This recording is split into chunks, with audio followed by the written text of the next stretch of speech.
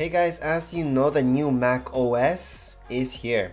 So what you guys should know is that you shouldn't update right away. And that's because if you use your Mac for work or school or anything important, that means a bunch of your apps will not work right away with macOS. That's because a lot of apps need to update themselves in order to work with this. For example, one of the most common ones for photographers out there is Canon Utility. Now, you use that to control your Canon camera as well as import pictures. That usually takes a few months for Canon to update their software in order to work. Obviously, there's other apps out there and other stuff that need updating in order to work properly with the new macOS, and they're just not gonna work like they should. So at this point, I would say, although yes, you might be very excited about the new macOS, hang on, just wait for it. Wait for everybody to catch up to Mac and then go ahead.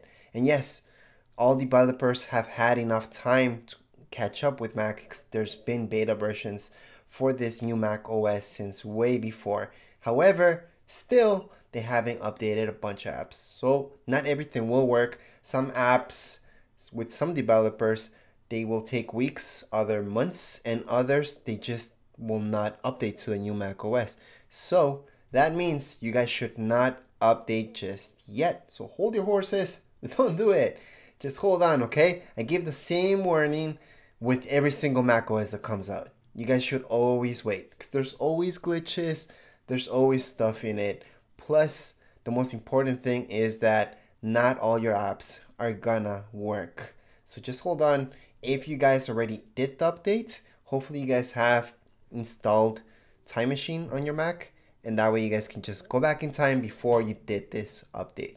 So that's it for this quick warning for you guys thinking about updating to the newest Mac OS. Just think about it, research your top apps if they do work. Just go into their official website, see if they're compatible with the new Mac OS. Sometimes they do give you a warning that they're not. Sometimes they don't say anything. That usually means that they're not compatible just yet. Or else those certain apps will say on their website they are in fact compatible with the newest Mac OS.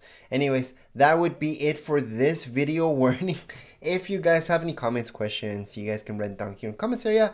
Don't forget to subscribe and rate. Thank you.